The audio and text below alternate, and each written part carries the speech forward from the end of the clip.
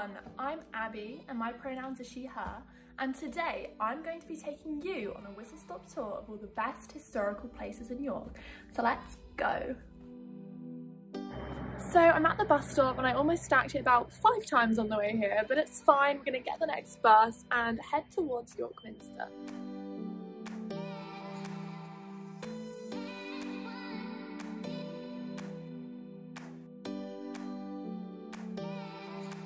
Okay, so as you can see, the Minster is absolutely stunning. I mean, for obvious reasons, that's probably why it's so popular. I mean, there's also the fact that it's a place of huge historic significance, but I mean, yep, carry on. But yeah, on to the next place.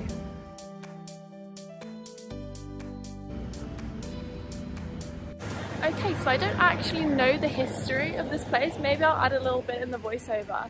Fun fact, so it turns out that St William's College was actually originally built to provide accommodation for priests attached to the chantry chapels at nearby York Minster, so there you go.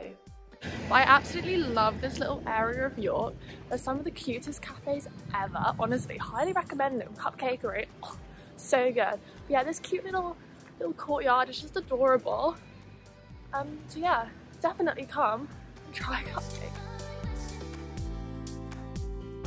Okay, so I'm at Merchants Hall, which is the most amazing building and cafe. So I definitely recommend coming and giving it a look if you're in the area.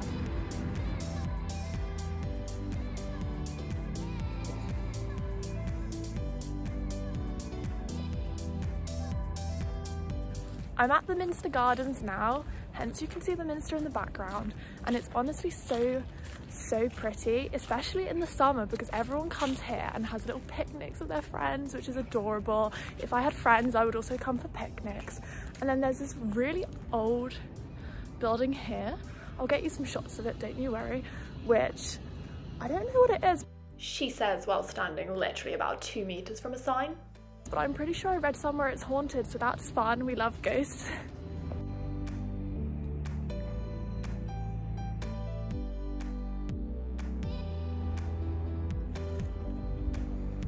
Unfortunately, Treasurer's House was actually shut when I visited, but this is a picture of what it looks like. Absolutely gorgeous. I'm going to quickly whiz through a few places. So Clifford's Tower I think is currently under repair construction. It's still cute-ish. And York Castle Museum is absolutely incredible. There's a Kirkgate Street in the museum, which is so cool. And then there's York Station, which is honestly the best station I've ever been to. Oh, there's my flatmate. And York City Walls, I mean, just iconic, right? We all know what they are.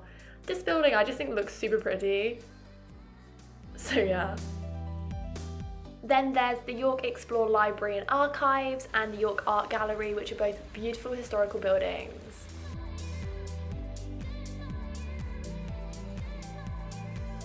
This is a warning, in the next clip I go so unbelievably posh, and yes, it annoys me too, so I'm sorry. This is King's Manor. I believe it's where the archaeology students are based. Fun fact, I actually almost took archaeology.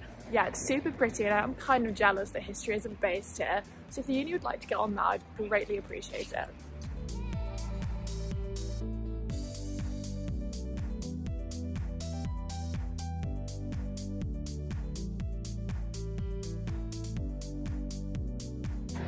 Here's a little known fact about the York Museum Gardens. If you go straight through the gates, turn right, you will be able to see St Leonard's Hospital, in which there are a ton of information boards with details about the grounds itself and like the history of the Abbey and things like that. So definitely go and give those a read, they're great fun.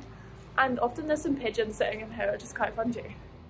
Unless you're me who's scared of birds, but yeah, great fun. I know what you're thinking.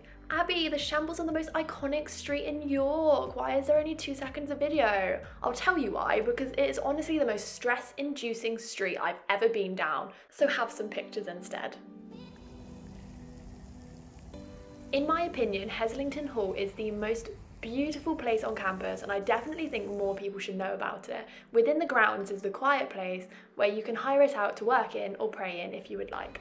And I think with that, it brings us to the end of the video. I've been Abby, and these have been my favourite historical places in York.